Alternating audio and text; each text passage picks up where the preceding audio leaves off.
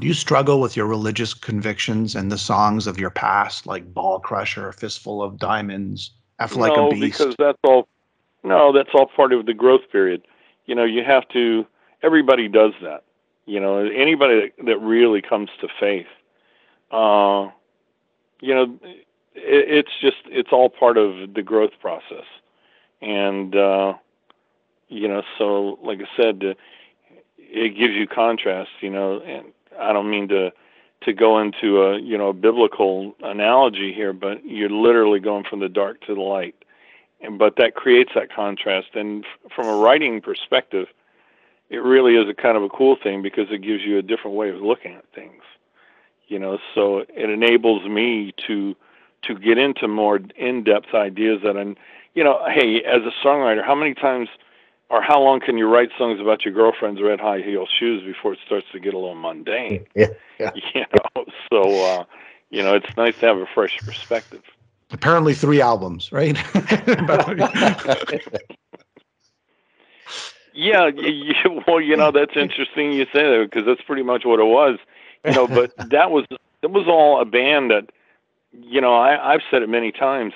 By the time we reached that point, the end of the 3rd album, that was a tired record done by a very tired band. We'd been on the road for 3 years at that point. We'd done a record and a tour and a record and a tour and a record and a tour. And you don't know who you are when you come off of that. I mean, I've told this story many times, but, it always bears repeating. We got home from the Inside the Electric Circus tour, and it was the first time I had a chance to get a house and, things that normal people do, right? So I moved into this place, and so I needed to establish myself where I was, and I needed a bank account, and so, got all that going in, my local branch, and I went in one day to get some money. And so I went in, I was standing before the teller, and I had my checkbook, and I wrote out the amount of the money that I wanted. And I got to the date, and I wrote the month and the day. And when I got to the year, I froze. He could tell something wasn't right. In about 15 seconds, which doesn't sound like long, but that's an eternity when you're standing in front of a teller and you're not doing or saying anything. And he realized I didn't know what year it was. Oh. And he says, it's 1987. And I said, oh, thanks. And I finished writing it out, went on my merry way. I heard Angus Young tell that same identical story a few years ago. Yeah. So I'm not the only one that's experienced that. I mean, you literally don't know what year it is, because when you're on the road, it's a grind at best. And, one day blurs into the next. We make the joke that every day is Friday for us because, from the audience's perspective, that's really what it feels like. It feels like a weekend all the time. So for us, days don't have names, they don't have feelings either. Like, when you get to a weekend for the average person, Friday feels like Friday, Saturday feels like Saturday, and Sunday feels like Sunday. That those days don't have feelings like that for us. It's just, is it daytime or is it nighttime? You have a tour manager and a thing we call a day sheet, and the day sheet's posted, it's in the buses, it's in the hotels, it's backstage, in the dressing rooms. It tells you where you're supposed to be, what time you're supposed to be, and literally your day is mapped out by that day sheet. Yeah. And that's what we go by. And when I'm off the road, I refer to it as hitting the wall at 1,000 miles an hour because you wake up, you'll be in your bed, and for the first week, I open my eyes and I think to myself, where am I? Yeah. Where's the schedule? Because I'm in unfamiliar surroundings. And then I think, okay, where's my day sheet? I don't have a day sheet. You become institutionalized, sure. And you literally, somebody else is doing the thinking for you and telling you where you're supposed to be and all that. And it takes a while for you to realize I think I'm on my own now. I need to do this for myself. Maybe I'll call my assistant and have them bark some rules at me for a while. That's why I'm married, Blackie. That's why I'm married. Oh, that's what it is. She takes Okay, care of like what am I gonna eat? What am I gonna eat? Right. Well, I guess you're right. Your lyrics are always so current, and with everything that's going on, I mean, they're talking about UFOs in the Congress, and they've got wars happening all over. What's your feelings on the biggest threat to humanity these days? I don't really know.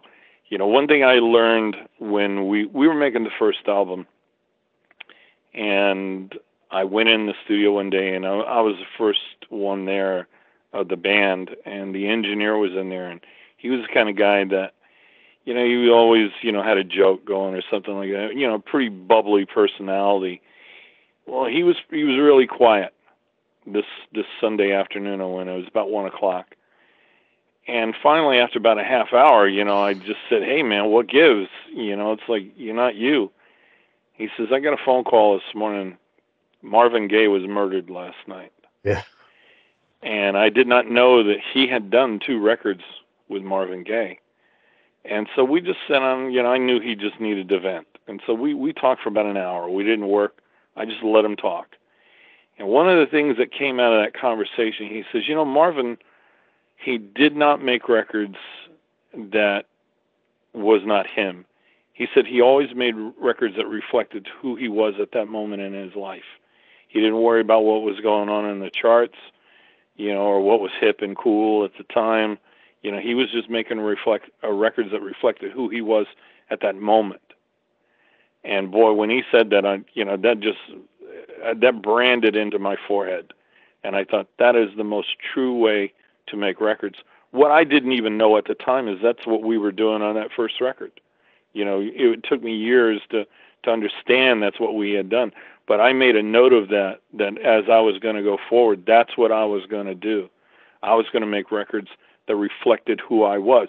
When I told the story about, being in the bank a minute ago, that was all part of that process. I had to become refamiliarized with who I was because I didn't know who I was.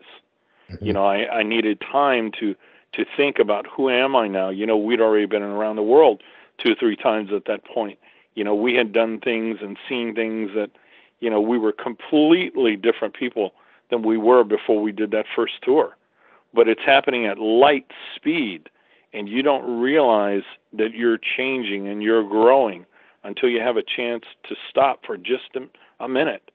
And you wake up and you realize, I am nowhere near the person that I was. You talked about, the red high heel shoes and those songs not being written anymore.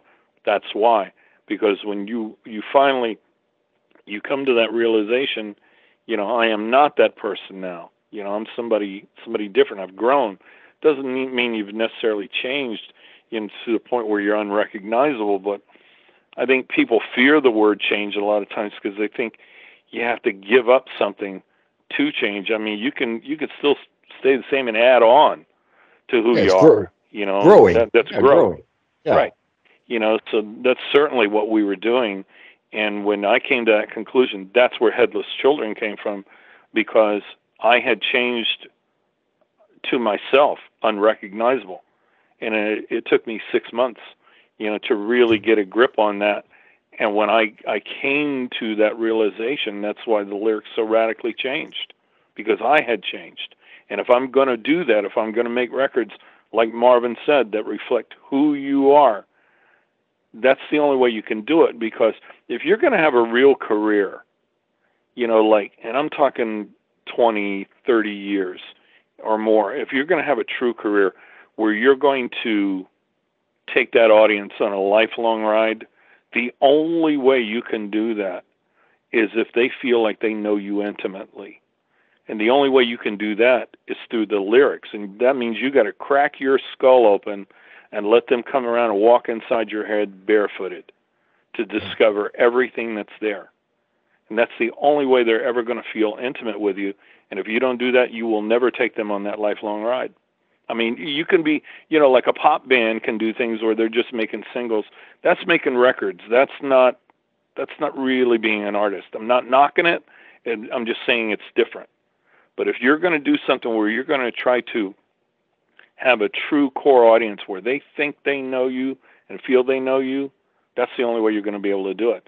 I have people come up to me all the time, walking down the street, and they'll start talking to me from a perspective like they know me already, and I'm always at a disadvantage because I don't know them, but they do know you because of those lyrics, and they'll just pick up in the middle of a conversation like you'd been talking for an hour already, so, and that too is another thing that, catches you off guard, but it's because of writing those lyrics from that perspective. It's funny you said that, because I got an issue here of Heavy Metal Heroes from June 1986 of W.A.S.P. And the interviewer asked you, what about the violence in your lyrics? What about the songs? And you responded to him, hey, the only thing that matters is these songs, how they sound to me. And if, I wrote them, and if they sound good to me, that's all that matters at the end of the day. So it's funny how all these years later, it's the same. Those things end up being like a diary, and your life becomes an open book. And so the things you say early on, they can, you come back and you compare them against who you are now, and it's interesting. But the lyrics also do that, because you look at what you write on the first couple of records, and then you look at what you write later on, and you say, oh, wow, look at how my thinking's changed, and that's really the beauty of again, taking that audience on that lifelong ride, because you're comparing notes with them with every record that you do. You say, well, here's what I'm thinking now, and I've changed, and I'm thinking this, and it gives them a chance to compare it to their own lives, to see if it's something they can relate to. So it's a pretty cool process. And like I said, it ends up being kind of like a musical diary. I'm dying to know. I'm a huge Ace Frehley fan, a huge W.A.S.P fan. What was the connection back in the day with you and Ace? Can you clarify that? We were just kids. Yeah, we were just kids. I mean, I met him right around the time the band got started, and it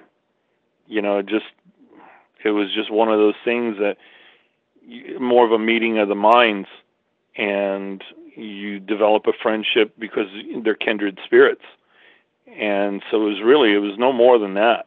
And we've been able to maintain that friendship for many, many years. Were you guys in the same gang, or no? You guys were really young, right? You guys were really warriors. Young. Yeah. I can remember. Let's put it this way: I can remember him and I collecting Coke bottles to cash them in for a deposit, and going and buying 25-cent beers at happy hours. There you go. So that gives you an idea of how far it goes back. Kids. So speaking of the new album, I mean, Michael Sweet's a great fan of the show. He's a great guest. He's supported us since the beginning here on the Metal Voice, and he said he would love to do any type of collaboration with you. So he's waiting by the phone. Oh, sure. Okay. What about we spoke to Doro also, and she told us the story of how you nursed her back to health. She was I think it was 84 or 85. She was really, really ill.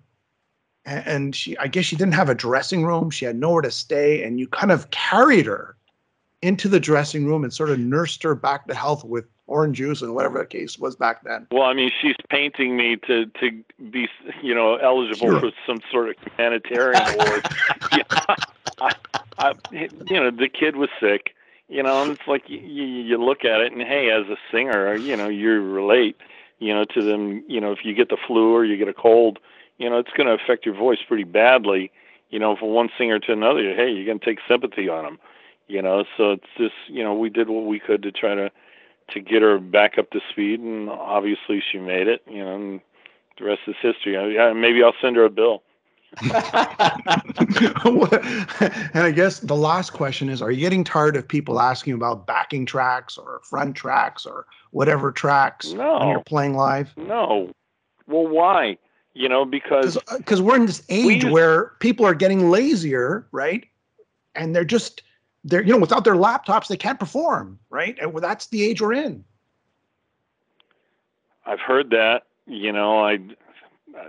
not to say that it's your case. Not to say that that's your case. I'm just saying that's kind of where it's going. No, I understand.